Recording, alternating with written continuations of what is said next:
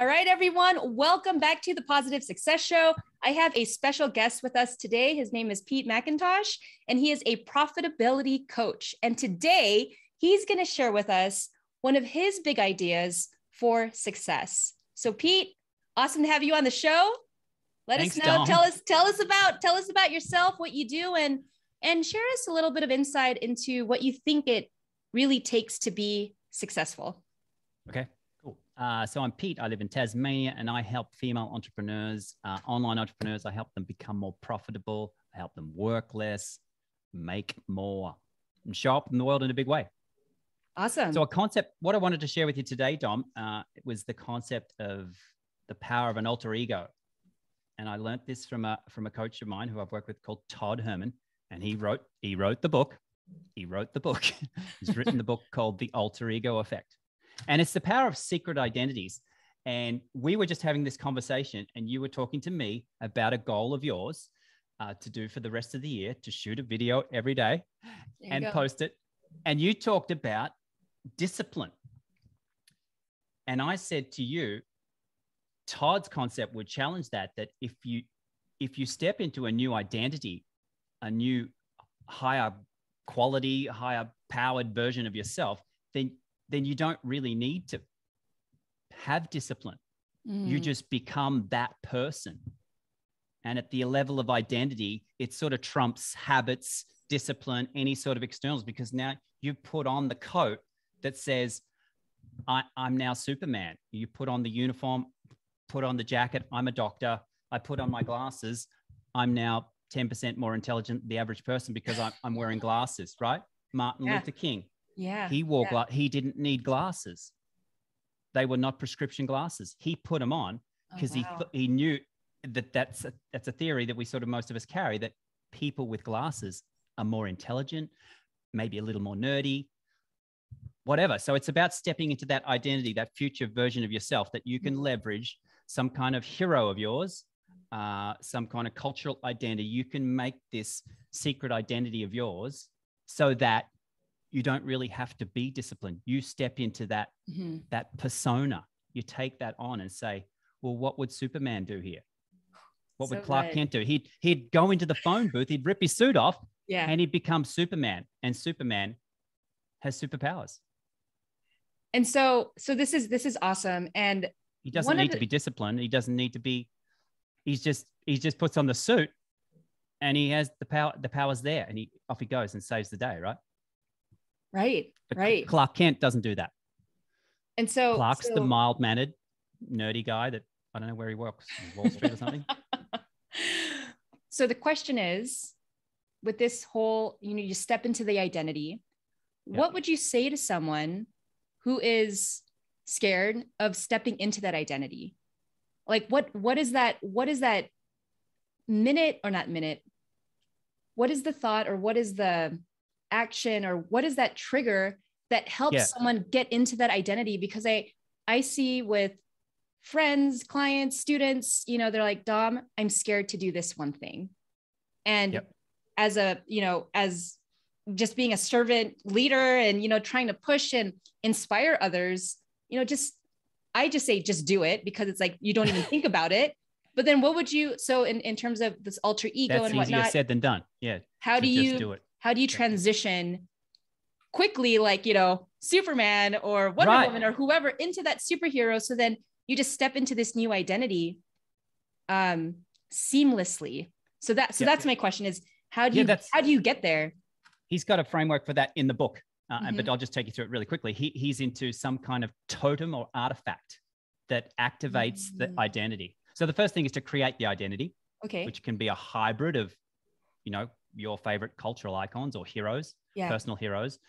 It can be a hybrid of people. It could be one person. It can be whatever. It's the tapping into the power of your imagination. You can create this best version of yourself. And then there's an activation event, which could be putting on the glasses. Superman, he went into the booth, right? Had to find the phone booth.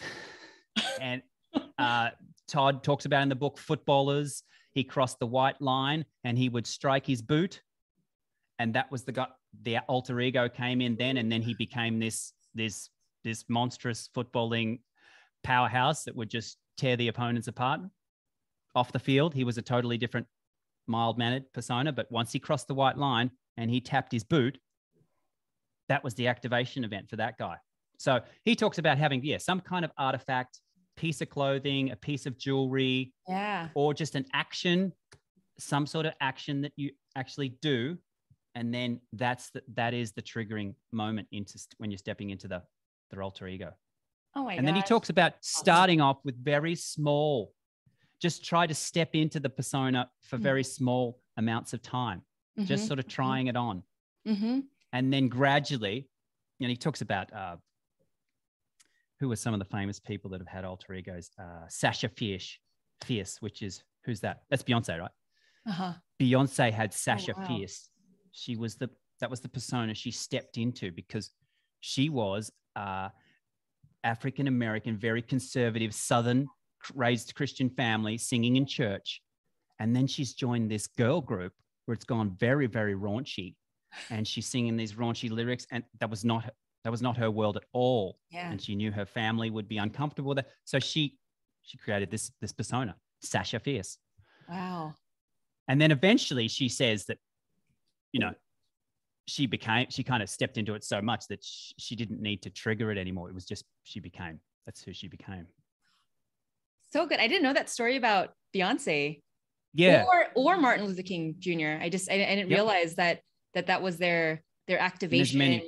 Wow. Yeah. There's many others in the book. Yeah. And there's another famous actor. Was it Humphrey Bogart? I think it could have been him or someone from the old school that he talked about who he had to become an alter ego. And he says, I don't know what I'm going to butcher the quote, but I don't know whether we met along the way or I became him or he became me, but we met somewhere on the line and we basically merged, but he envisioned who he wanted to be and he basically became that person. That is, this is definitely one of the most fascinating concepts around identity that I've heard of.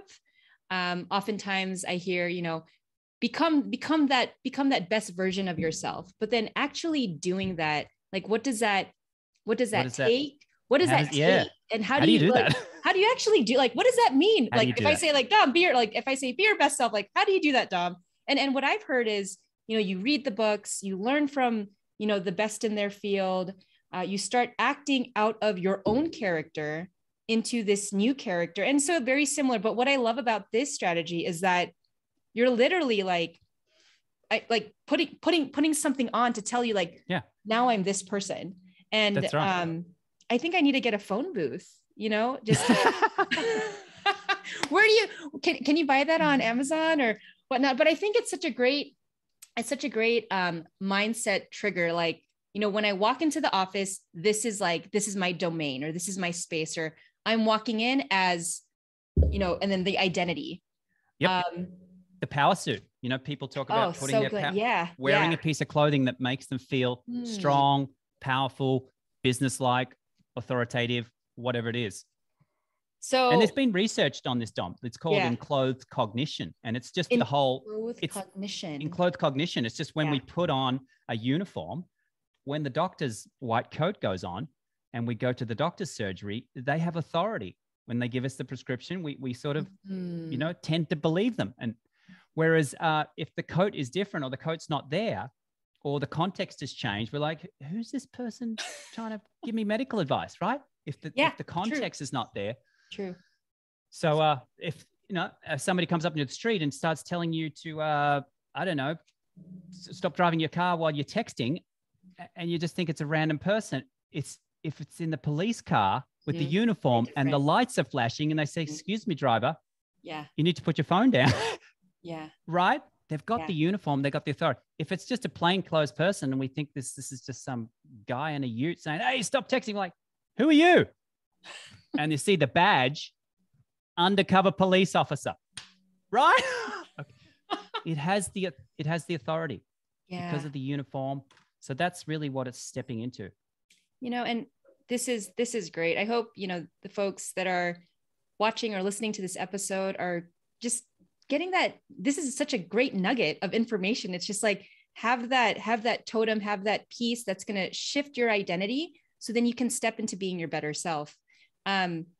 Yeah. And Pete, like in terms of entrepreneurship and just like doing something new in your life, like what piece of advice beyond stepping into this new identity that you can give that's going to help someone who's on the fence of, do I start this new gig? Do I take that next step? Like I'm unsure of myself, because there is a lot of anxiety around personal and professional change. Like, can I really do it? And so beyond this idea of, you know, identity, what would you suggest to someone that wants to get started on a new path? It's going to be, I'm totally biased, Dom, but I'd say get a good coach. You need to, I would say, some kind of outside, it doesn't have to be a coach, but a mentor. Yeah. You need some outside perspective Yeah. and support, whether it's a community coach, mentor, but somebody outside. Like my wife, for example, she's not into business at all. Yeah. But she can be really good to help me just unpack any kind of knotted situation, because she gives me another perspective. She sees the me that outside of me. She's not inside my head. Yeah. And she can reflect stuff. I see you doing this and then switching to that, or doing this, or I see you sort of dip in energy when you take on that. Maybe that's, I don't know, does that thing excite you anymore? Maybe you could just stop that. So an outsider's perspective, I think, is incredibly valuable. The trick is finding the right person that can give good feedback, quality feedback to you, and good reflection. That can be tricky to find. So awesome. No, that's good advice. That would be my recommendation. So either hire a coach, or or marry someone who can coach you. Find a mentor. Find a group of people, a community that are going through the same process. Yeah. That can all be helpful. And then as well, just carving out the time for your own self-reflection. That's the first thing you can do. Like right now, you don't need anyone else. You just carve out some time, 20 minutes, half an hour. People are just so busy, Dom. They're not carving out that time for, what about I just turn all that stuff off and just have just pen and paper, totally analog, 100% analog, get all the devices gone, and just spend a little bit of time just brain dumping, just write down some things, ask yourself a couple of questions, and just start unpacking some of the stuff that, why would I want to do this? What are the pros and cons of doing this? What if it fails? What will I lose? And again, it's be helpful to have a framework for those types of questions, but just making the effort to take some time for some self-reflection. There's just so little of that going on, I think, in the world, that people are just scrolling and streaming and consuming content that they're not checking in with themselves, that they don't know what they want. Yeah. And there's so much stimulation that they don't need to work it out. Just consume the next tidbit coming through, right? Yeah. Yeah.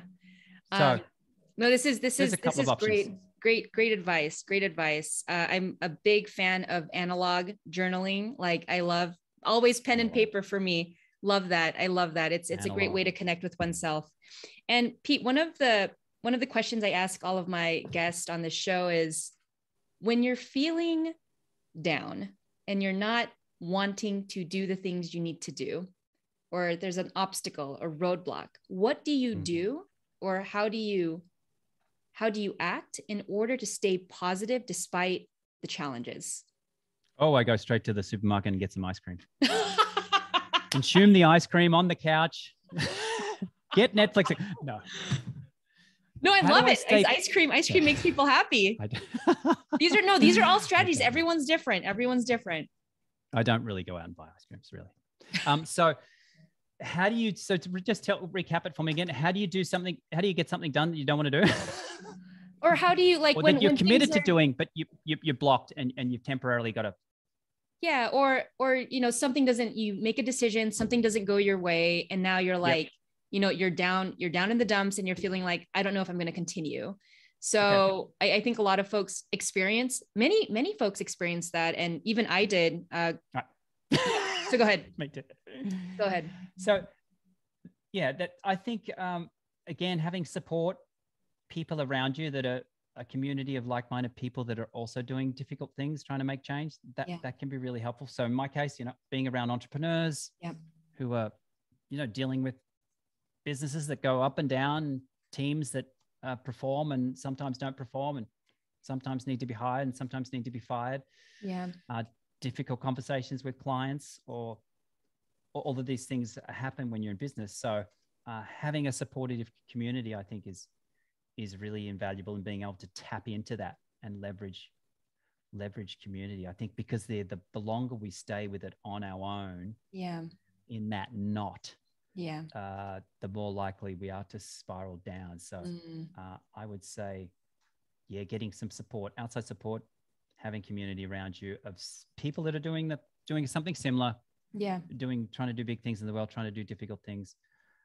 That's what I would say, Dom. Awesome. Pete, this is so great. Pete.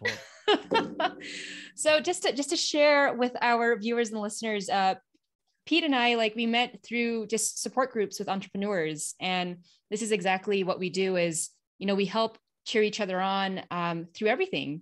And that's really what you need. When you want to get to that next level of success and you want to continue feeling those positive emotions, getting back up when things get hard, it's important to have your Pete's of the world, your Doms of the world. There's a lot of folks out there that are doing what you want to do. And so you just got to reach out to them and work together.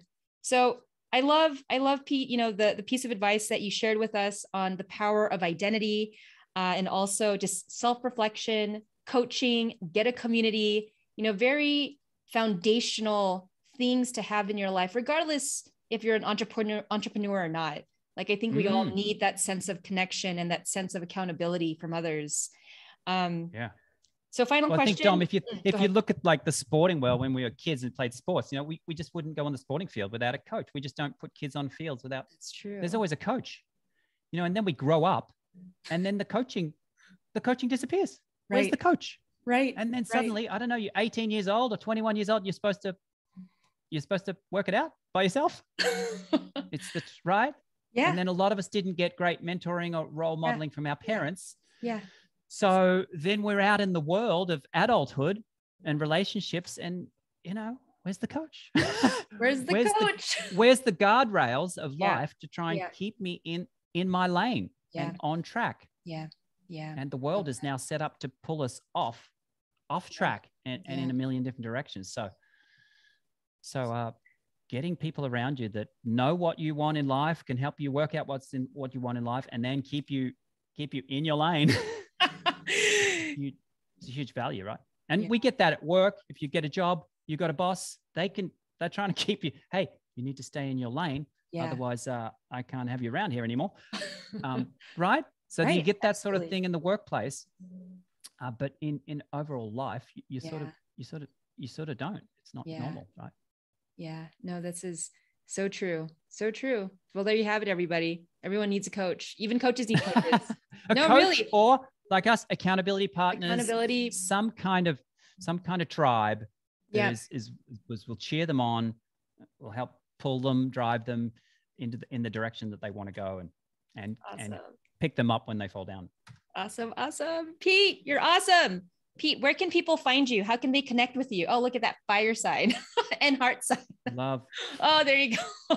How can people find me? I'm so difficult to find, Dom, but can I put where are you going to we can put a link in the. Yeah, I'll put a link in the show notes. In the comments. Yeah, there you go. There you go. You can find me. So there you have it, everyone. Pete Mackintosh. He is an awesome entrepreneur, friend, colleague. You need help with your profitability, or you just need help in general. Pete's your guy. Thank you so much, Pete, for being on the show. Pleasure, Dom. Thanks. Love to do it again sometime.